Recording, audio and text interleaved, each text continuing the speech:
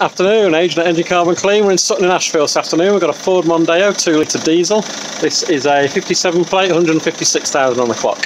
Now we're right next door to where we did a BMW with a glow plug and thermostat problem a few months ago now. Been referred this vehicle to us by the owner of that one. This one's got black smoke, first and second gear on acceleration. Had a slight issue getting to the MOT last year, but it did go through on emissions eventually. Now we've had the diagnostics into this one, had a good look around the engine bay as well. Nothing obvious in terms of split pipes. Diagnostics is not throwing up any kind of intake air system leak codes or anything else for that matter. A couple of codes in there which we've pinged through to the owner, but they're in other sections of the vehicle. Probably needs a new battery as well, this vehicle as well, as diagnostics plugged in for about a minute and the red battery light was on. In terms of the DPF, back pressure is really nice and low.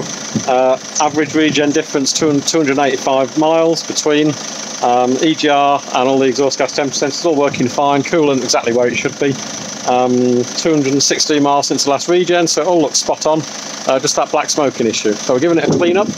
There's a very faint kind of sounds hard to describe, but a kind of a shh sound when you rev it. Very, very faint, and it might just be a small pinhole leak somewhere. That might explain the smoke. So if this clean doesn't sort out the issue, because we're getting the combustion chamber nice and smooth and quiet running now and get the emissions down and the fuel economy back up from cleaning up the engine, if that doesn't sort it out, recommend smoke testing on this next, just to try and pin down where that potential leak might be. But otherwise, yeah, it's in the best of health, this vehicle. Get it back out on the road in about another 10 to 15 minutes.